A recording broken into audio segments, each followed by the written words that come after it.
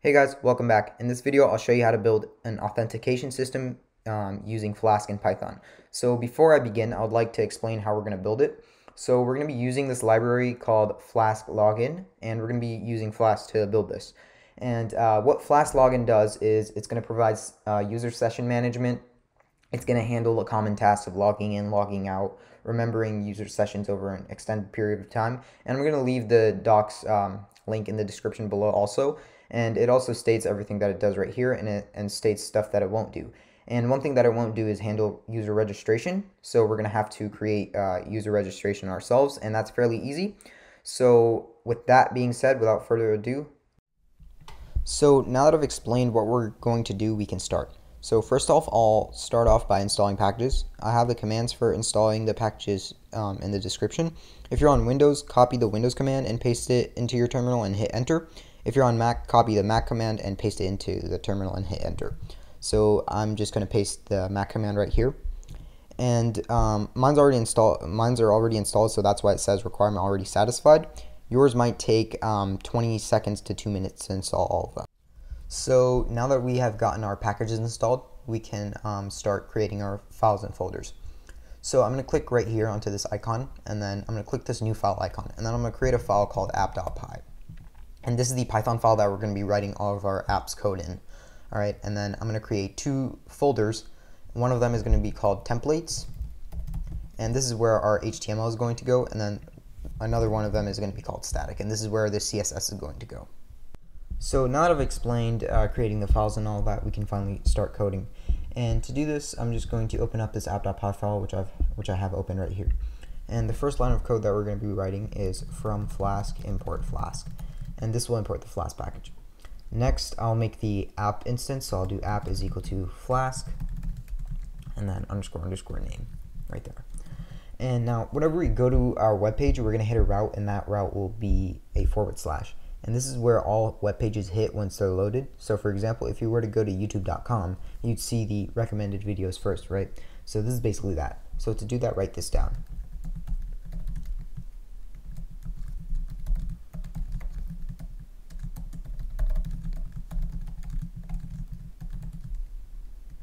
Okay, so this app.route means that whenever we hit this route, we're going to render the contents that are in the function.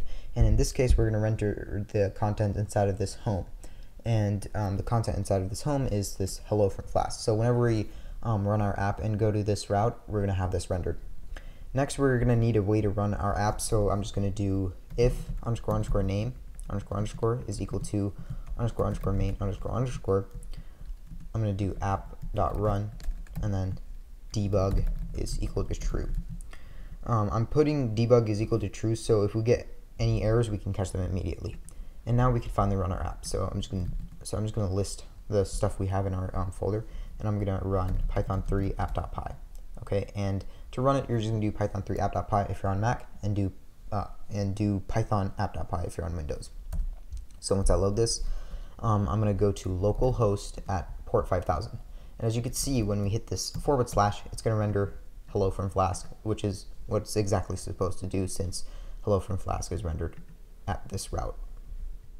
So now that we have our home route set up and know how routing works, we can move on to rendering pages.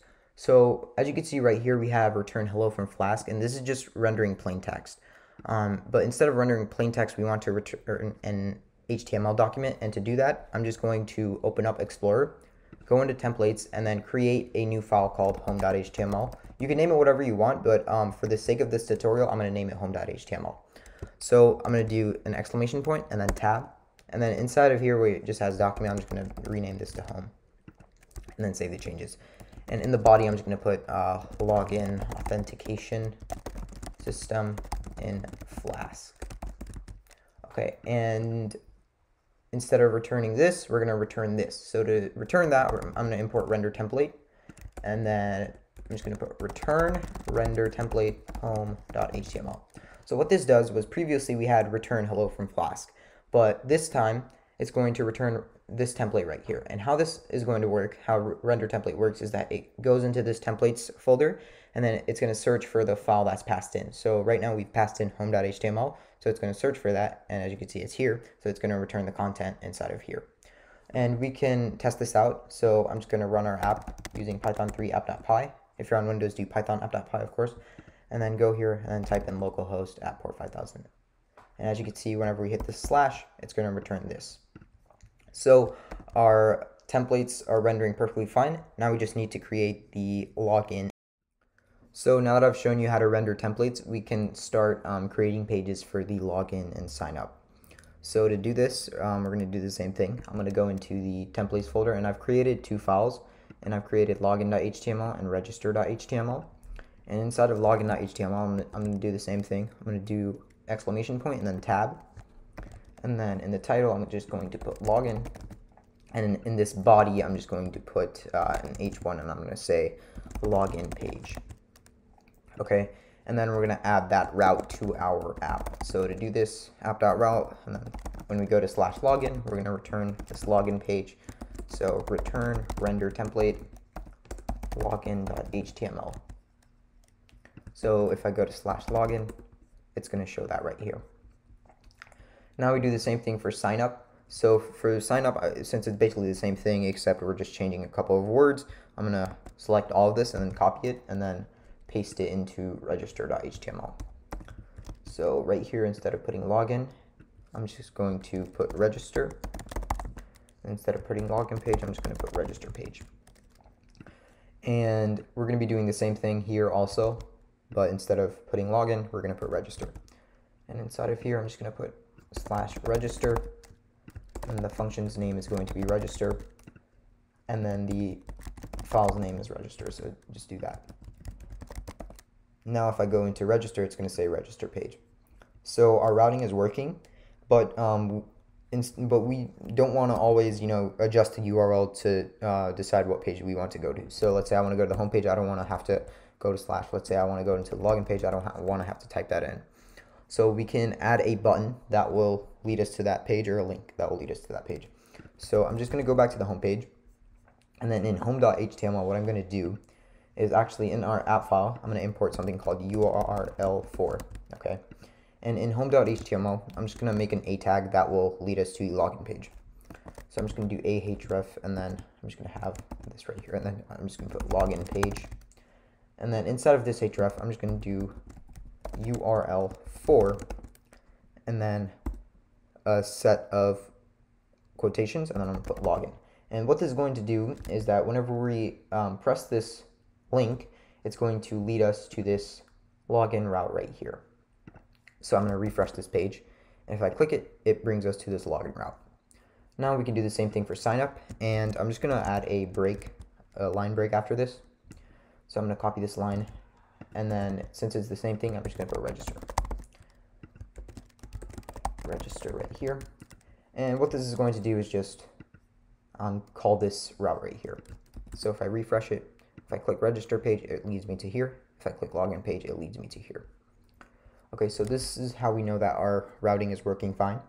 And usually in login pages, if you don't have an account, it's going to have a link for you to sign up. So we're going to add that. And to do this, I'm just going to copy the stuff from home.html right here. So I'm just going to copy this register line. So I'll just copy it right to that till there, and then I'm just going to put don't have an account, sign up. Okay, and if I go into the login page, it's going to say don't have an account, sign up, and it's going to lead to this register page. And in register pages, they have this thing where it says already have an account, log in. So to do that, I'm just going to copy the same thing. So copy the stuff for login, and then paste it right here. And instead of putting login page, I'm just going to put already have an account, log in. Okay, and then if I refresh it, it brings me to here. And then if I click this, it brings me to here. And if I go into home, it has the links for both pages. So now that I've showed you guys how to do routing and rendering templates, we can finally start working on the login authentication system. So first, I'd like to explain how this is going to work. So first, we're going to have a SQLite database, which will connect through using SQL Alchemy. Then in our database, we'll have a user table where our users will be stored. the users will have a username and a password.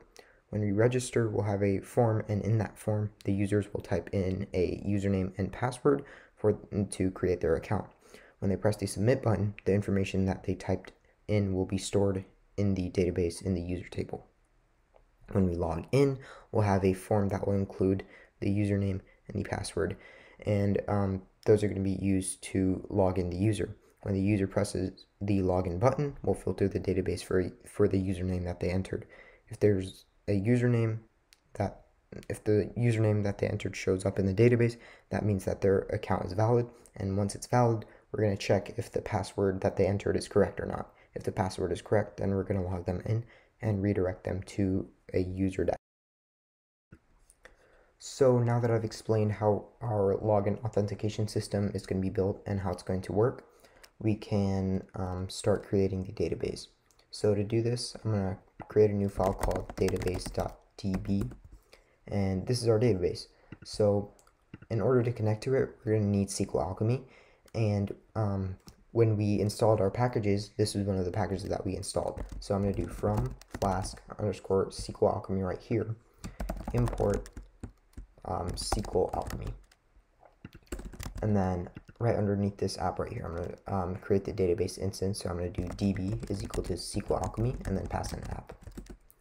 Next, we need to connect to this database file. So to do that, I'm just going to do app.config and then SQL Alchemy underscore database underscore URI is going to be equal to SQLite : and then 3 forward slashes. So 1, 2, 3 database.db. So this line right here creates the database instance, and this line right here connects our app file to. Now that we have linked our app to our database, we can move on to creating database tables. But first, we need to add a secret key to our app, and the secret key is used to secure the session cookie. So right under here, I'm just gonna type in app.config secret key, so secret underscore key, and then in a production environment, or if you were to deploy this, this would have to be something secretive. But for the simplicity of this tutorial, I'm just gonna put this to something simple, like this is a secret key. Next, we're going to import user mixin from Flask-Login, and Flask-Login is one of the packages that we installed at the package installation step. So I'm just going to type in from Flask_login import user mixin, and now we're ready to create our table. So to create our table, I'll just write the code down, and then I'll explain afterward so that I can avoid any sort of confusion.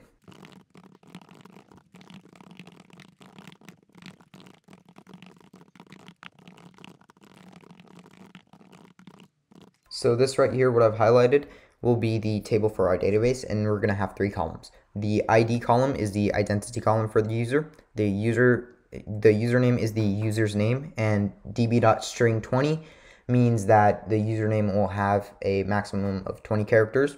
And the nullable equals to false basically means that whenever we're registering, this field has to be entered in and cannot be empty. And the same thing goes for password. The only difference is that the password has a maximum of 80 characters once it's been hashed. So we have created our table in our app, and now we just need to add these changes to our database file. So to do that, you're just going to open up your terminal using Control backtick, and then you're going to type in Python or Python 3 depending on your system, and then you're going to do from app import db. So what this is going to do is import this db variable from our app file right here, app.py. And then I'm going to hit enter, and then you're just going to type in db.create_all. And this is going to create all the tables that we have in our app file into our database. And then to exit out of the console, you can do Control D or exit and a set of parentheses. Next, to see if the changes have been applied or not, you're just going to do SQLite 3 database.db, and then you're going to type in tables. So .tables, and then if you see user, then that means that our table has been successfully created and we're done with the database creation part. And to exit out of this database, you're just going to do .exit. So now we're done with the database table creation part. In the next clip, I'll show you guys how to create the forms for registration. And also one thing that I forgot to mention, the username, we're going to put unique is equal to true, okay? So unique is equal to true. And what this means is that there cannot be two or more of the same username. So each person will have a different username. All right, that's what unique is equal to true means. So now that we are done with creating databases, tables, and that we've linked it to our app, as well as added this unique is equal to true, we can start working on Flask forms. So I'm going to import a few things. So I'm going to import from Flask underscore WTF, import WT forms, and then from WT forms, import string field, password field, and submit field. And then I'm going to import from WT forms validators, import input required, length, and validation error. Okay, and I'm just going to paste some code in for the form, and then I'll explain what it does in a bit. So right here, as you can see, we've created this registration form, and this will inherit from the Flask form. And I'm just going to space this out so that you can see better. So right here, the username is basically where we're going to be entering our username. It's going to be a string field, meaning that we can view the characters. And then the validators is equal to input required, basically means that this has to be filled out. The length, we have a minimum of 4 characters for our username, and then a maximum of 20.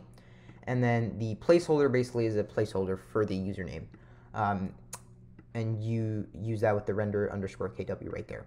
And the same thing goes for password. The differences are that instead of using string field, it's going to be a password field. So whenever we enter in our password, it's going to be a bunch of black dots. And then the same thing for validators. It has to be filled out, and then the minimum length for a password is 4, and then the maximum is 20. Now I know in our database we have it set to 80, but when we enter in our password, whenever we register, the password, it first gets the original password and then hashes it. So we don't know how long the hash is going to be, so that's why we just have it set to 80 in the database. But the maximum amount of characters we can enter in for our password is 20, and then we have the same placeholder right there, and it says password. And then this submit is basically the button to register, and the button will have register written on it. So that's it for our register form. There's also one more thing that we need to add, and that's this. So I'm just going to type it out, and then I'll explain to you guys in a bit. So earlier I stated that unique is equal to true basically means that there can't be 2 or more usernames that are the same, and that basically means that each username has to be different. And we have that set in the database, but what about the form? So I'm just going to type a few things, and then I'll explain to you guys what it does and how it's going to distinguish whether or not that username already exists or not. So yeah.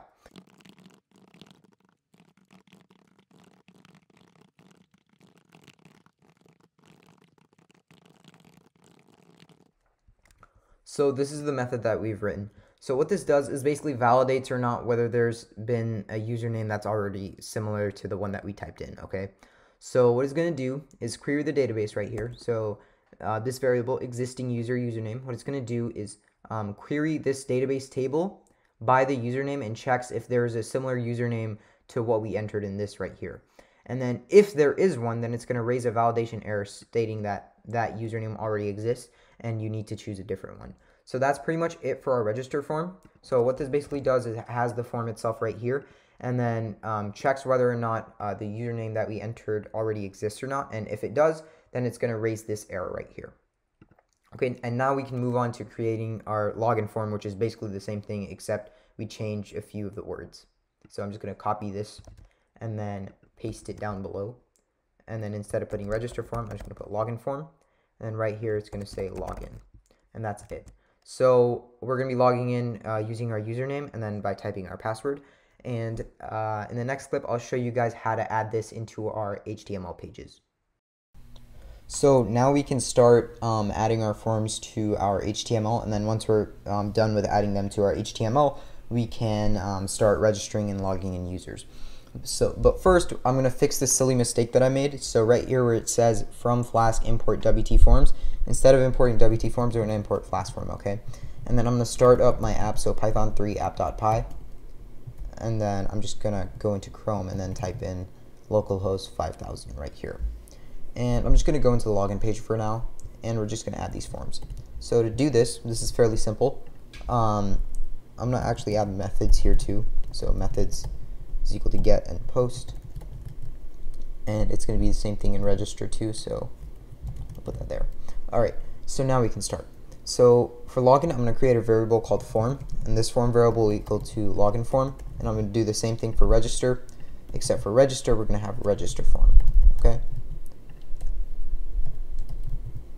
And now I'm just going to pass this form into our HTML template, and to do that I'm just going to do form is equal to form. So I'm creating this form variable in our HTML template, and that form variable will be equal to this form, which is this right here. Okay, and I'm going to do the same thing in register too. So put that there. And then inside of here I'm just going to create a normal form. So form method post action. I'm just going to leave that empty for now. And then form.hidden underscore tag. And then form.username. Form.password. Form.submit. So what this means right here, form.username, it's basically going to get this right here, and then for the password it's going to get this, and then for submit it's going to get that. And it's the same thing in register, so I'm just going to copy this over and then put it into register right here, and then I'm going to refresh this page. So once I refresh it, you can see that the form pops up, and then if I go into the register page, it's going to have the same thing there too. And yeah, so we have our form working. Now the final step is to register users, log in users, and so now that our forms are available for us to view in HTML, we can finally start working on the registration feature. So to do this, I'm going to first import bcrypt, and we're going to be using bcrypt to hash our passwords. So I'm going to do from flask underscore bcrypt import bcrypt, and then I'll just do bcrypt is equal to bcrypt, and then app. Right, and now I'm just going to write down the code for registration, and then I'll explain what it does in a bit.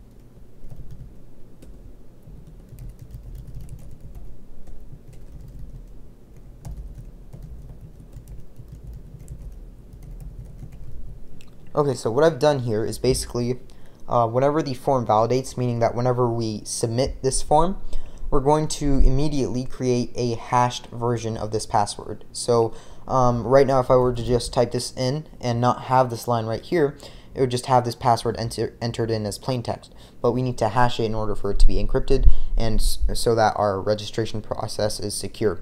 So we're first going to hash the password, and then we're going to create a new user once it's been hashed. And the username for that new user will be the username that we enter in right here, and the password will be this hash password. And then once we've created that new user, we're going to add them to the database and then commit those changes. And once you commit them, we're actually going to redirect them to the login page. And to redirect them, I'm just going to import redirect, which I've imported right here, and then I'll just do return redirect URL for login. Okay, and then right here I'm just going to have my username and then a password entered in, and then I'm just going to press register.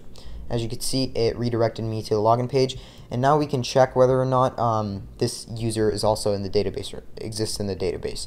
So I'll just open up a new terminal and then do SQLite3 database.db, and then I'm just going to do select all from user with the asterisk and then a semicolon at the end. And right here, as you can see, the account that I created has been added. So the username and then the ID, and then this is our password. So this is what I mean when it's hashed right here.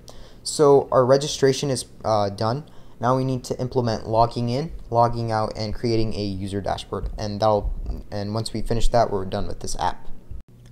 So to get started with login, we're gonna first import login underscore user, login manager, login required, logout user, and current user. Okay, and then I'll just paste some code right here, and I'll explain to you what it does. So this login manager part right here, this is basically going to allow our app and Flask-Login to work together to handle things when logging in, loading users from IDs, etc. Okay, and this load user callback this this user loaded callback is used to reload the user object from the user ID stored in the session. Okay, so with that being said, we can start working on the login part. All right, so to do this, I'm just going to do if form.validate on submit. Well, actually, before we do this, we need to create the dashboard. So in here, I'm just going to create a template called dashboard.html, and I'm just going to have basic stuff right here. I'm just going to put dashboard as a title, and then I'm just going to put hello, you are logged in. Okay, and then I'm just going to create a route for it. So at app.route / dashboard methods. I'm just going to copy this.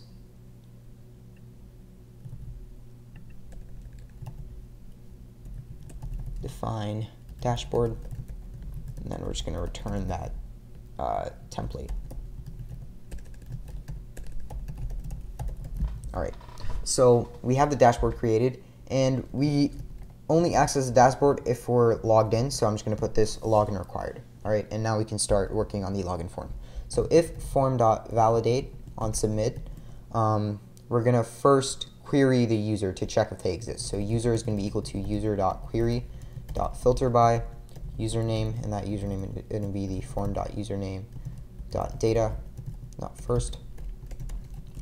And this is basically going to be used to check if the user is in the database or not. And if they are, then we're going to check their password hash. So if bcrypt.check password hash, and the bcrypt is basically going to check the user's password and compare that to the form.password.data to see if they match. All right, and if they match, then we're going to be logging in that user, so login user, and then return redirect to URL4 dashboard.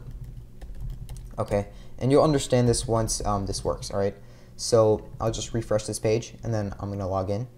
So when I press logged in, it says hello, you are logged in. So how this works is whenever we press the submit button, it first queried us to check if we were registered or not by our username that we entered, and then if we were registered, then it checked our password, and it compared our password that's stored in the database to the password that we entered in, and if those passwords matched, then it logged us in and redirected us to this dashboard right here. Okay, and now we just need to build the logout feature. So to build logout, it's actually very simple. We're just going to do app.route and /logout. Methods is equal to get and post. And I'm going to have login required because in order to log out, you have to be logged in. So define logout. And I'm just going to do logout user. And then return redirect URL4 login. Okay, so if I go to /logout, it logged me out. All right, and I'm just going to add this logout link to the dashboard. So I'll just put ahref URL4 logout, and then press here to log out. All right, so let's log back in, and then it brought me into the dashboard. And then if I press this, it's going to log me out. So that basically sums up this video. I hope that you guys learned something from it. And just to test our app to make sure everything's working or not, let's try it again. So if I go into sign up, I'm just going to put, well, first let's test out this validation feature.